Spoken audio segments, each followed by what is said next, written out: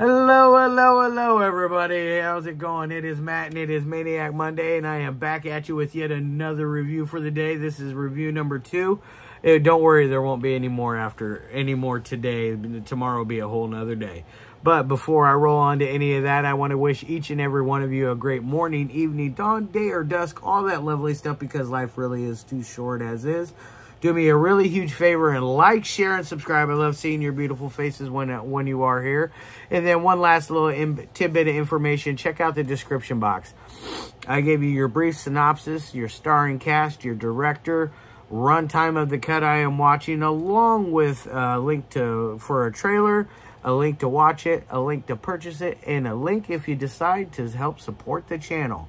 So there's all that you can do. So there is a little bit more info, a little bit bigger bite of every movie of every single day in the description box. So keep that in mind.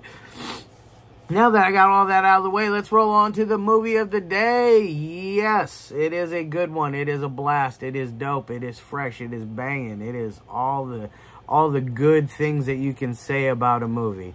It came out back in 2013, and it is none other than Joe Sherlock's Blood Creek Woodsman. Wow. What a cool film. I enjoyed this thing from beginning to end. I am definitely a huge mark for Joe Sherlock's films. He definitely knows what he is doing, both in front and behind the camera, because he always seems to have, at least in everything that will be the 5th film of 14 that I will be reviewing for him. This one, at least he's had a cameo in all 5 of that I've reviewed thus far. Now, this one will be I believe the oldest out of everything that I've reviewed. It came out in 2013. It runs at about an hour and I think it said 25 minutes, if memory serves me correct. It's in the description box just to let you know. It is a kind of a standard stock and slash type affair, but it does have some nice little twists and turns in it. It is probably the most polished movie I've seen so far out of Joe's stuff. It is extremely, you can tell there is a lot of love put behind each and every one of his films, but this one you can tell there was a lot of effort and a lot of joy, and just at least it seemed like everybody worked their asses off when it came to this one. This is just absolutely a stunning piece of work. I really liked it. It was the perfect movie for me to watch today. I needed a good standard stock and slash, and this fit the bill perfectly. What is it about? Well, it's about this dude who essentially he goes to work one day really late at the job. He's a lumberjack. He finds out that his wife has been sleeping with one of his coworkers.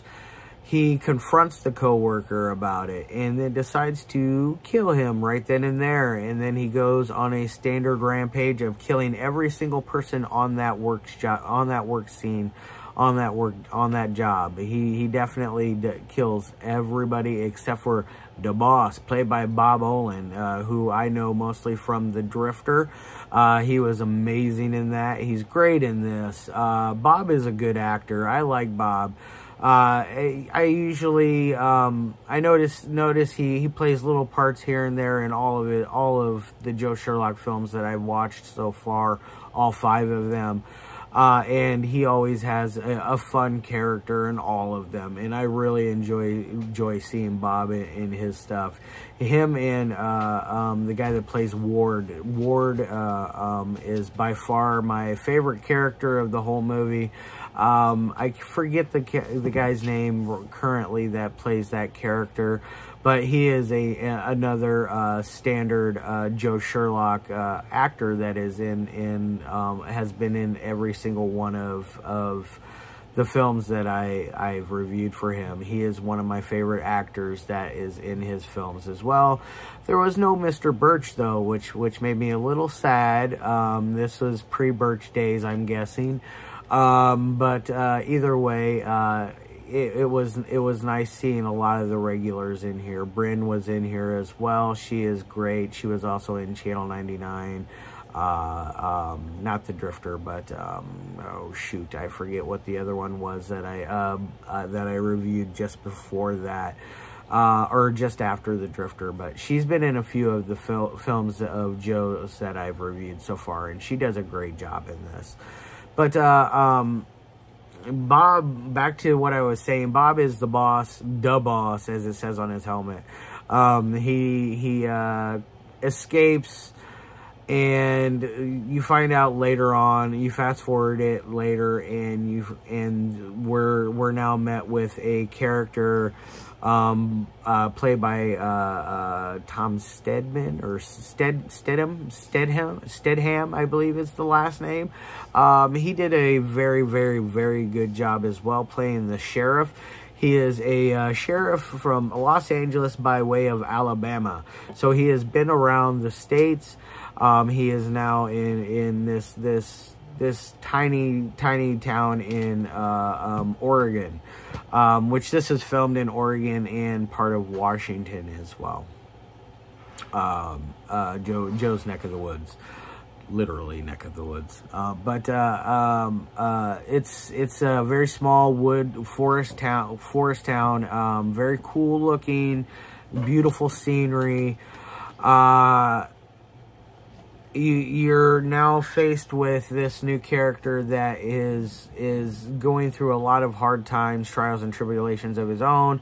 He is first night that you get to meet him, he is going on a drunken rampage essentially inside of a bar. He decides he's going to go talk to a woman there in the bar. Turns out she's a reporter, and she's there to do a story on the Blood Creek Woodsman. She does not tell him until later on which magazine or news agency she works for, and then when he finds out, he gets very upset, gets rid of her, brushes her away because, you know, it's one of those like fake National Enquirer type rag magazine type deals. It's like pure eye candy crap, you know, as I like to call it, because it's eye candy, but it's crap. It's not real news, you know. It's made up stuff, like Bat Boy saves the earth at last second, you know, shit like that. So it's got that going on for it. Our sheriff is I would say a hard ass, but he's got a soft side because he is going through a kind of a separation of things with his wife at the same time, and she is trying to work things out while he is trying to do the good thing and be a gentleman about it and not rush into things, because he's got a lot on his plate, being that somebody is back and doing all of these gruesome murders all around this small, quiet town. Yes, and at one point, when you find out at the very end why and how it happens, it completely changes the style of film, and it goes into a completely different direction I would have never guessed.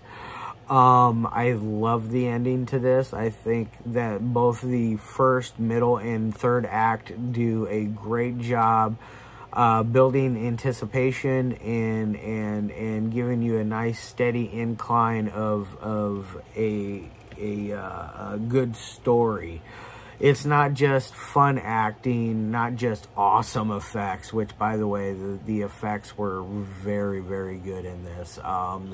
There's people getting sawn in half with chainsaws. There's axe shots. There's just everything you can think of. There's even a girl who gets a big, massive bear hug and gets her back broken, and it is really just, you know, it's an easy practical effect, but it is very cool, and I really liked that.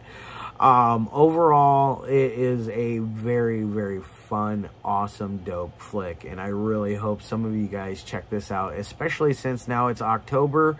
It is perfect for your Halloween lineup. I think that this one hits on all cylinders, and it really does a great job. There is that classic Joe Sherlock humor in here as well. There's things that only fans of Joe Sherlock films will notice after viewing multiple times of his stuff, because there's always things that I'm noticing that I didn't notice before, like just reoccurring characters. There is a little gnome in here that a garden gnome that was stolen from somebody at one point in this, and that whole ordeal is just absolutely hilarious. It says that he should be making appearances in other Joe Sherlock films. So now that I know that, I'm going to be keeping an eye out for this little garden gnome, because it is going to be like one of those fun little Easter egg hunts to kind of just add more flair and excitement to his movies, which I am a huge fan. Like I said at the beginning of this review, I have a hard time coming up with exactly what to say with Joe Sherlock's films, because I like them so much, and I don't want to give away a whole lot, because I want you guys to watch them. Watch Channel 99, watch Blood Creek Woodsman. He's just the Drifter. There's just so many great things. There's Things with a Z, Things 5. Yeah, there's just a lot of great stuff coming down the pike here for me to review from Joe, and I hope you guys tune in for each and every one of them, because I'm having a blast reviewing them. And like I said, this is number 5 out of 14, so we got 9 more to go. Now on to the 3 things that I like my films to meet. Audio has great audio. As usual, Joe is no slouch when it comes to making a film. There's never a point in here where I misunderstand what's being said. Everybody is very, very good at delivering their lines, their dialogue, the fluidity of their dialogue is just very, very well. So the audio gets an A+. Dialogue, and like I said, it is very good. It's classic Joe Sherlock. It's very fluid. Everybody is talking with at that time. People still kind of talk like this nowadays. The dialogue is still pretty modern. I wouldn't say that it's aged, other than some of the clothing and hairstyles, but that's the only things that's changed, really. Other than that, it's still very, very much modern. This is only a 10-year-old film, so it definitely has aged very well. I feel like that the dialogue gets an A+ as well. Editing is always good in Joe's films. There's never any weird continuity errors or weird cuts in things that don't make sense. It always is nice and smooth. I never have anything really bad to say about this film. This one is definitely a banger, and I hope you guys check it out. So it gets an A as well on editing. So like 3 A's. That's an amazing score on that 1 through 5. As usual, it's gonna get the 4 from Joe. Joe gets a 4 almost every time from me. This one is just hit a home run, and I hope you guys check it out. With all that said in mind, tomorrow I will be reviewing The Abomination of Frankenstein, which I'm looking very much forward to. Then on to Wednesday will be Reel 2, then Taped Up Memories, Deadbeat, then Final Summer, And then on to next week will be Sunday will be like Animator. So we're having quite a fun plethora of films this week to review. So definitely tune in tomorrow. And I will also, tomorrow, just to let you know, it'll be a double upload. It won't be 2 reviews, it'll just be 1 review, but I'm going to be uploading my interview I did with director Chris Woods.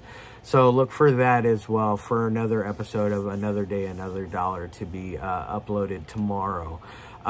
With all that said in mind, I hope all of you guys have a fantastic rest of your day, and I'll see you tomorrow. And as always, peace.